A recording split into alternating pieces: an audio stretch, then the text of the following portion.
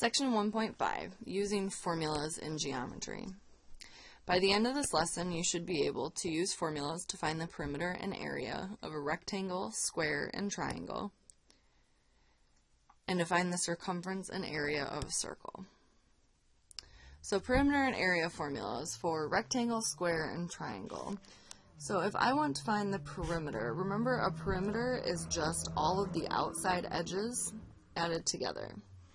So in a rectangle, you have two sides that are the same measure of L in this case, and two sides that are the same measure of W.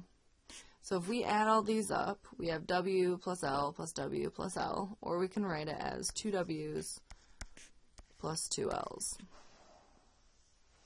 And then if I want to find the area, remember area of a rectangle is just length times width, multiplying it together. And then a square is a little simpler. A square is different because it has all sides that are exactly the same. So we have S plus S plus S plus S, or 4 times whatever the side is. And then for an area, it's basically the same thing as a rectangle. It's the length times the width. But in this case, the length and the width are exactly the same. So it's really just the side squared.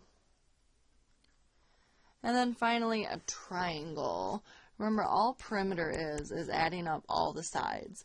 So in this triangle, we have a side of A, a side of B, and a side of C.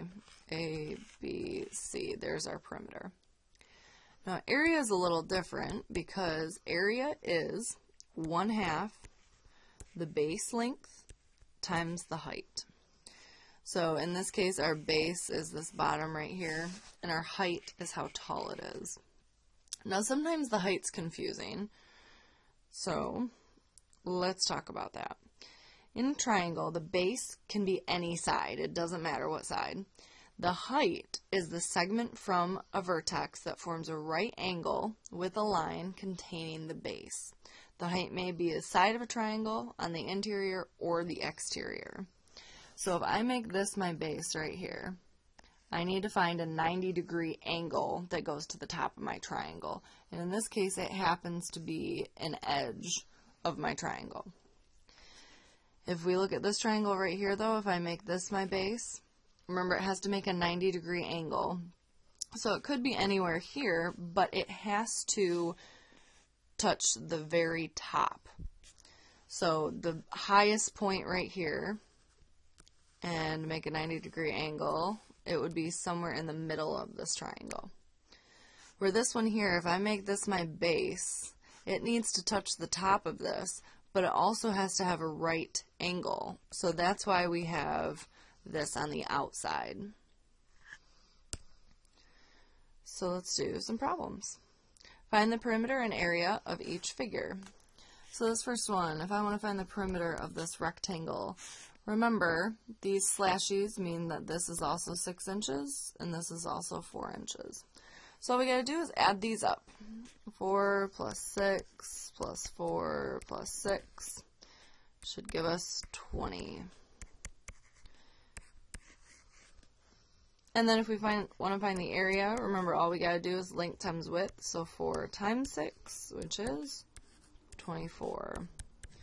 And remember, with area, your inches are squared or whatever units you have, and with perimeter, they're just the regular units. And now our triangle. Remember, perimeter, you just add all the sides. So my first side is x plus 4, and then I have 5x, and then I have 6. So let's simplify this. I have 1 plus 5 more, so I have 6 x's, and then 4 plus 6, so I have 10. Doesn't ask us to find x, it just tells us to find the perimeter. So it's 6x plus 10. And then the area, remember the formula is 1/2, whatever your base is, times the height. So we have 1/2, my base is 6, right here, and then my height, this is the tallest point, and it can make a 90-degree angle right here, so it's x plus 4. Now remember PEMDAS, this is all multiplication until we get inside these parentheses right here. Since I can't simplify that, we just got to go left to right. So we do 1/2 times 6, which will give us 3. And then we have times x plus 4. And now remember, we would have to distribute this. So we end up with 3x plus 12. And that is our area. So I can use formulas to find the perimeter and area of a rectangle, square, and triangle. Circumference and area of a circle. The circumference of a circle, remember, is just like the perimeter.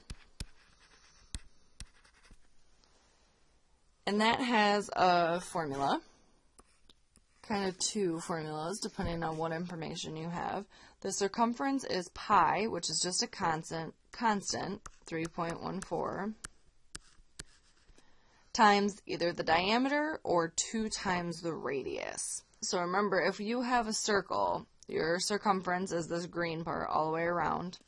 Your radius starts in the center and shoots out to one of the sides, and the diameter cuts directly through the center and hits both edges. And then the area is pi r squared. So you take pi, that 3.14, and multiply it by the radius squared. So let's do a problem. Find the circumference and area of a circle with a radius of 8 centimeters. Use the pi key on your calculator, and then round the answer to the nearest tenth. So when it says to use the pi key on your calculator knows a ton of digits of pi. It doesn't use 3.14. It uses 3.1415926, blah, blah, blah, blah, blah, blah, blah, for a while. So that's why we're going to have to round it to the nearest tenth. So if we have a circle, has a radius of 8, and we need to find the perimeter, which is the circumference, and the area. So circumference equals, we can use 2 pi r or pi d. And in this case, because they give us the radius, let's use 2 pi r. So we're going to take 2 times the pi button in our calculator times the radius, which is 8. So really what we're typing into our calculator is 16 pi. And when you do that, you get 50.2654, blah, blah, blah, blah, blah. But because it says to round it to the nearest tenth, that means only one number after the decimal. So we get 50.3 centimeters. And now we got to find the area. And remember, the formula for area is pi r squared. So again, we're going to use the pi button on our calculator, and we're going to multiply it by 8 squared. So really what we're typing in our calculator is 64 times pi. And you get 201, and if we're rounding again, 0.1 centimeters squared. I can find the circumference and area of a circle.